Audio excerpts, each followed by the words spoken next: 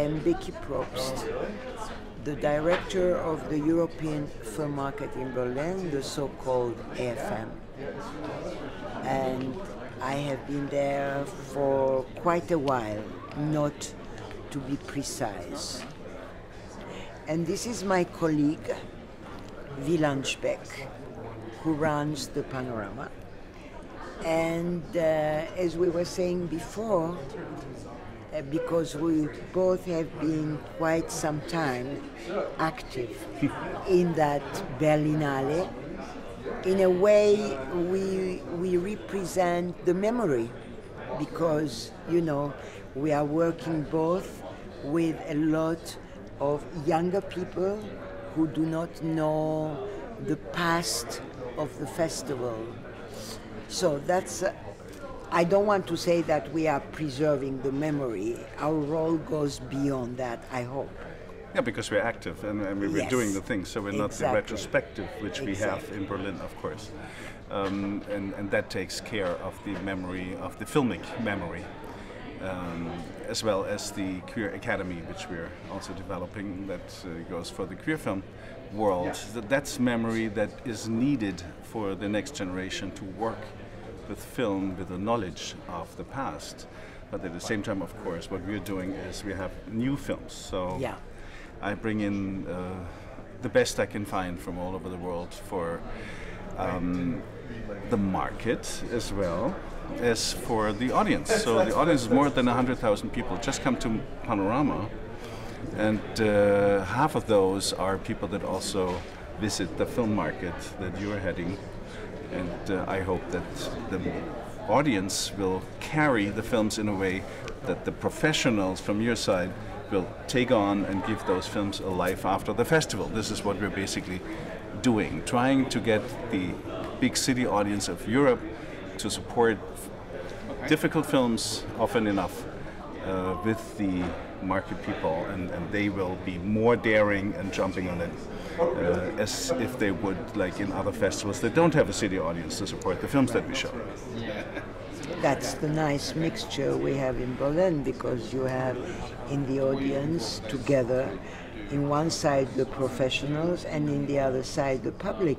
And I can tell you, Wieland, of course you know that you know, for the professionals, to be in an audience where there is that mixture of the public is extremely important, because when the professionals, they sit together, they tend to have all the same reaction, whether they walk out of the film because they don't like it one after the other, and whether if one laughs and has a good time, the other one already runs out to make the contract, while they are sitting with the public and they see really the real reaction, you know, because at the end of the day, why do they make films? They make films for the public.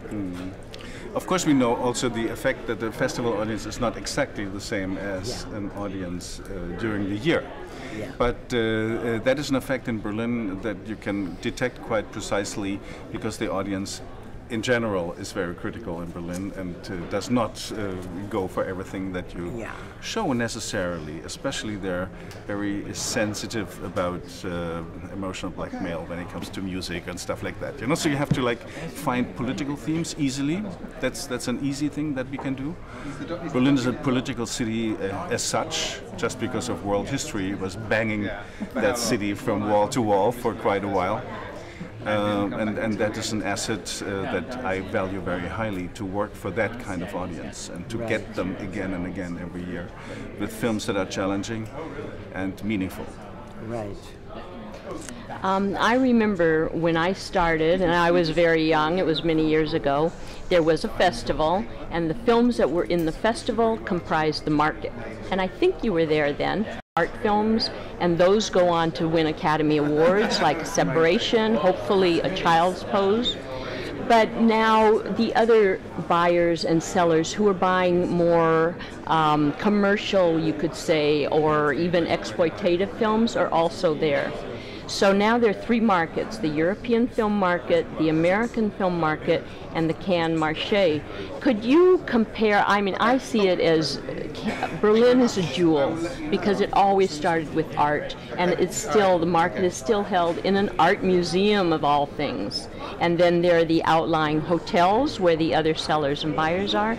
Could you somehow compare how the market stacks up? I don't mean better or worse, but how it differs from EFM, AFM and Cannes? Well, we are, all three that you mentioned, we are in our way different. The big difference first is here in the American film market, you don't have a festival, it's just a market. Now, if you take Cannes, the American film market, and Berlin as a market, you can say this, I would say. First, already nature is different. We don't have palm trees, we don't have the ocean, we don't have the beach. So Berlin is a place in February, it's cold. You like to go to the cinema because it's nice and warm and you watch films. So I would say it's a working festival. People, you know, don't have many choices, they go and see films. On the other hand, I would also pretend that in Berlin, because we have those two tendencies, in one way you have the art films, and on the other way you have the films that are more, let's say, so-called mainstream, you still have, with a small film, a place in the sun.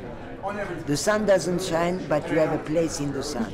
That means you get an attention. What is very important in a market is also to get an attention from the professionals. I know that the press is not admitted, but you know, still some producers, they want to have the press, so if the producer is agreeing, they can go and see a market film. So this is a different kind of operation. My colleagues in Cannes and the EFM, we are colleagues and we work together very good, but we do different things. Well, I mean, it comes from the start of the European film market, which was developed by the programmers for their films. So that is a market that grew out of the idea of the programmers that we have to do more for the films that we show than just show them in the festival. So that is the only market that has the development and the birth from the programmer side. So you still feel that, even though the market now has acquired a size that of course caters much more than the festival films. But the companies that are coming are basically the companies that also bring in the quality films that we use in the festival. So you always have this like quality stamp also still being effective on the market. Yeah, because the market actually, and I always repeat that phrase, the market and the festival with all the sections is in a total symbiosis, you know? We take advantage from each other, you know? That's right. And rolling again, so please continue. so we had spoken earlier about the doc corner as part of the market. Could you explain more about Panorama's role within the larger festival and also how documentaries feed into it, because it's a new development for the market that Beki has developed with the doc corner? Well, the doc films have, of course, a long history also in the market, but programming-wise, from day one, they had a strong hold in the form of young cinema that was founded in 1971 as a counter festival to the competition back then. And Panorama was basically founded as a counter program to that in 1980. And both programs always had an eye out on documentaries, because Berlin audience wants something to chew on, and documentaries often give that in a very direct way. So documentaries make today a third of my program. Panorama shows like about 50 films and a third are documentaries.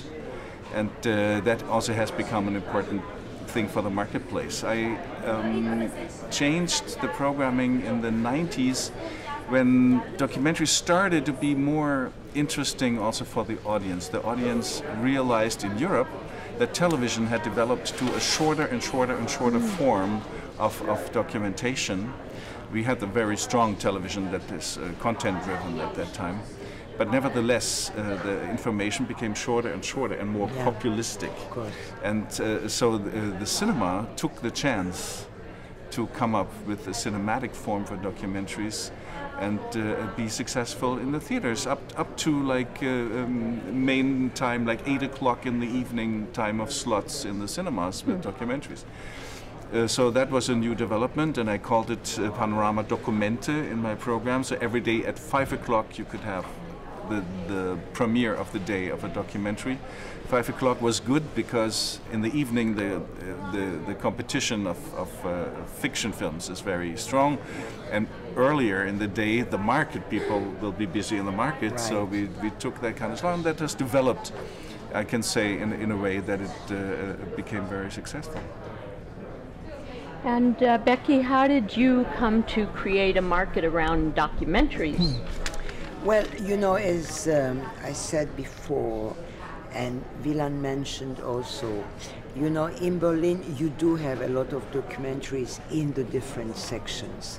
And this lady in the Jerusalem Film Festival made me attentive that it would be good, you know, to have a place where people who are involved with documentaries, filmmakers, distributors, world sales, that they have a place to meet, not to create a documentary film festival because they are very prestigious ones. We don't need another festival. It was just to give them a showcase, a place where they meet, and this was very well received. So we are now in touch with Leipzig.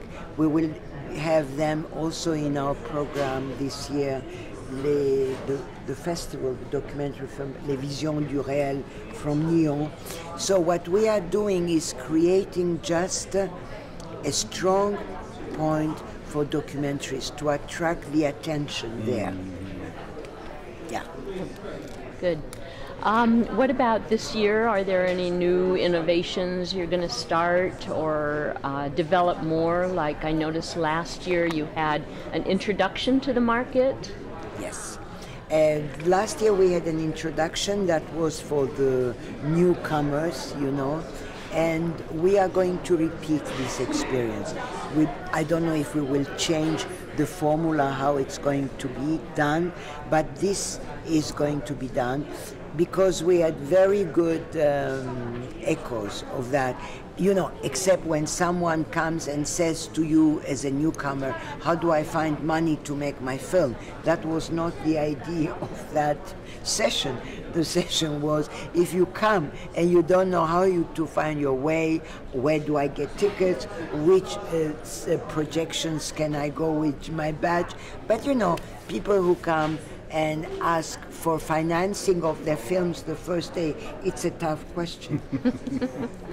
I remember that question. Yeah. We're going to have changes this year that are structural changes because the festival is going back to the Zoopalast. That was for many, many years the main theater of our festival, and the market will be using theaters in the Zoopalast. There are new theaters built, brand new. And the old Zoopalast is also renewed and will have still over 800 seats. So it only shrank a little bit. Yeah. And Panorama Special will go back there. And the generation section will be going back there. So we're going to have like a shift again towards the west of Berlin. Which is new and exciting because the West is waking up after many, many years of the East being fostered and pampered and used by us a lot with all the theaters. So I think this is going to be the nice thing that we're going to face. Yeah, and I think it's going to wake up some memories of people, you know, when people were in the West. And I mean, of course, the Delphi is still there. And they are all raving about, you know, that hotel, the Savoy. They love the Savoy. It's going to be, you know, a little bit back to the past. In that back to the past in a new way. Exactly. Yeah. Oh, great. I love that. Yeah. Thank you. I think if you have nothing else to say, we can wrap it up. Perfect. That's so great.